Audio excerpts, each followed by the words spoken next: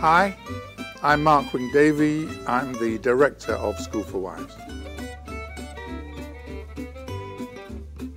Of course, it was written by Molière in the 17th century, but I've kind of replaced it in kind of the late 50s, early 60s in a provincial town in northern France.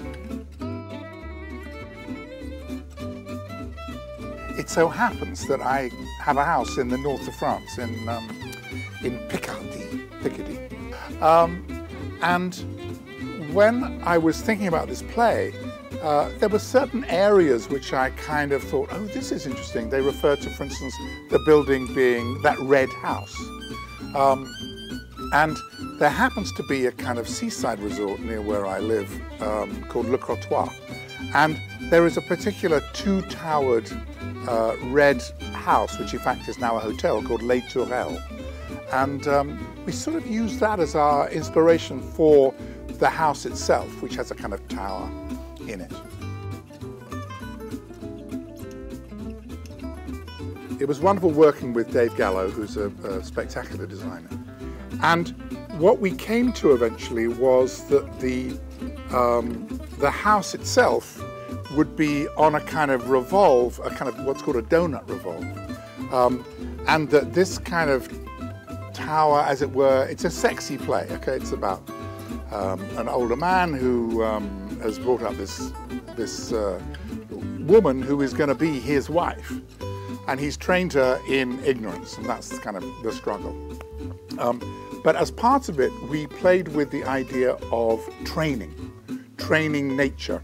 And so, because there are these little hedges and a kind of, forgive me, pubic triangle of grass, and there are espalier trees up against the garden wall. So espalier trees are trees which are trained.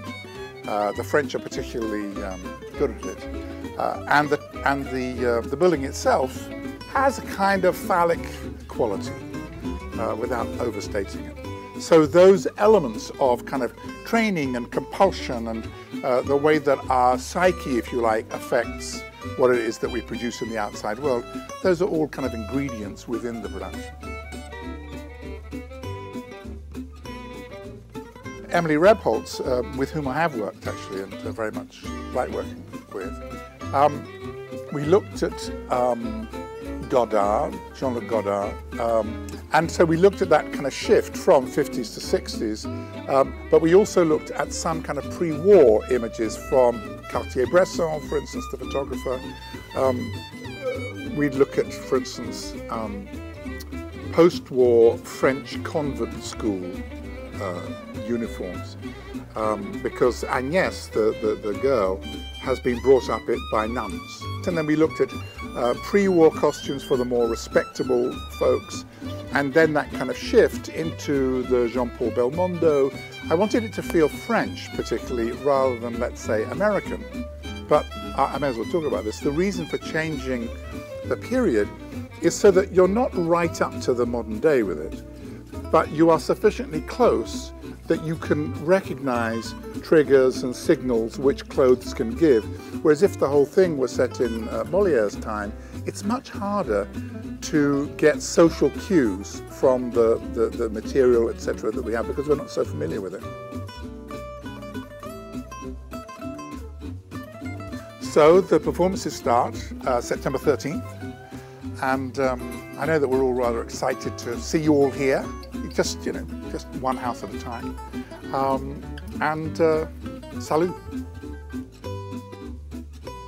Here we go. This is my kind of rudimentary French. Donc, je serais très content de vous voir, tout parce que les représentations, quoi, ils commencent septembre le 19. Et on vous attend. Très bien. Au revoir.